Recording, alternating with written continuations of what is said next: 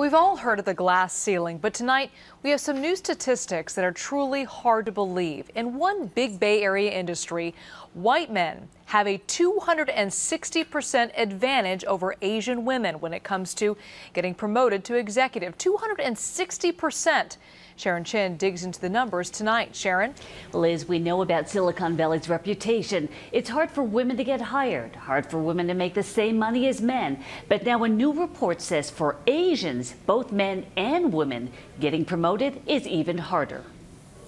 We call it the bamboo ceiling, or I've heard it as the bamboo ceiling. Asians may dominate the workforce in Silicon Valley, but you don't find a lot of them rising to the top. It doesn't surprise me. A new report looked at 5 large Silicon Valley companies and found a startling imbalance.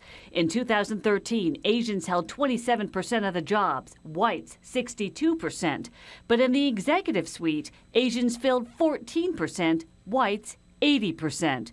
The study's authors concede the dramatic gap stems in part from a cultural divide. In the West, you want a leader to be, which is being assertive, being loud in meetings, asking what they want.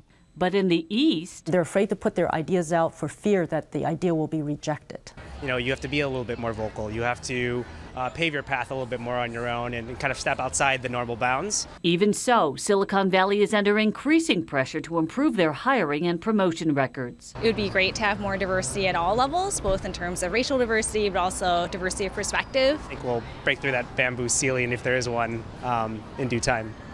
Some tech companies like Google, Intel, and LinkedIn say they're spending hundreds of millions of dollars to increase diversity. They're training employees in leadership, learning how to recognize unconscious bias, and recruiting from a wider variety of colleges. In the newsroom, Sharon Chin, KPIX 5.